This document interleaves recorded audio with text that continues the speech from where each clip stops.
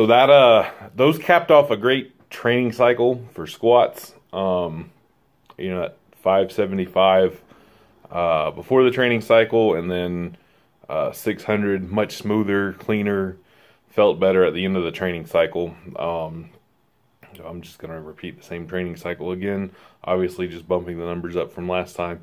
Anyway, what I wanted to discuss is RPE, rate of perceived exertion.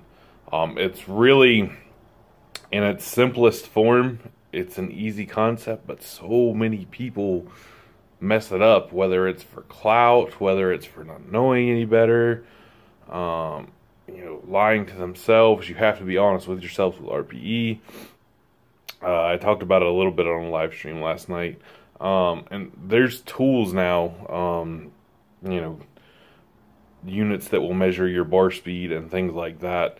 And at that point, you can pretty well take the perceived part of it out, and it's just rate of exertion.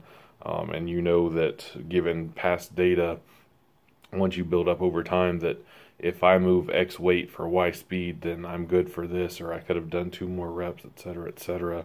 So there's no more P in RPE. However, for most of us, RPE is perceived exertion.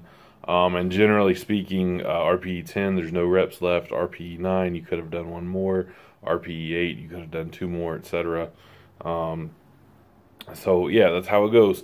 And where I see people messing up is, like that second single or the 600 I did.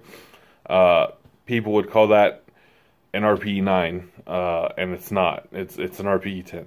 The 575, that was a grinder, that was ugly, that was slow, it was an RPE 10 as well. They're both RPE 10s. Both of those instances, I could not have done another rep. The 575, I couldn't have done no more weight either. That was probably it for the day. The 600, I probably could have done 610 or 615.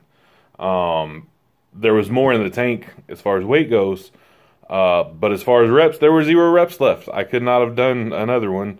And there's no point in saying something like RPE 9.5, like I see a lot of people do.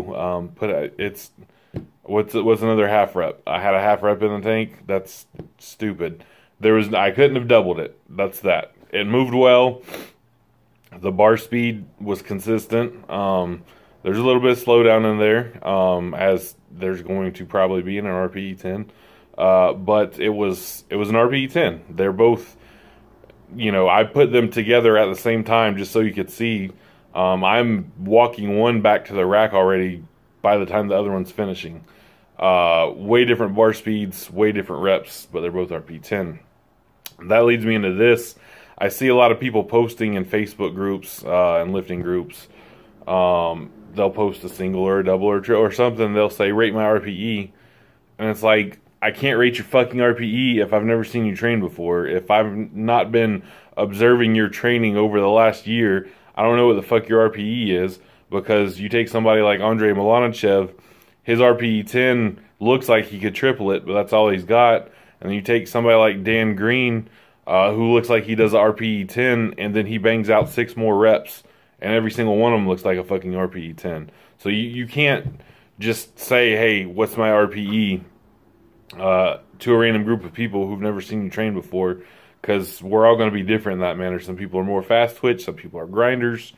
And again, 2 very different looking reps from the same person even can be the same fucking RPE, like I just showed you at the beginning of this video. Both of those are RPE 10 for me. So I just wanted to throw that out there if you're somebody who uses RPE. I know a lot of people now, it's in programming, to train up to an RPE, 8 for 2 sets of 3, things like that. And that, it can be a little tough if you don't know yourself really well, and you might undershoot or overshoot it.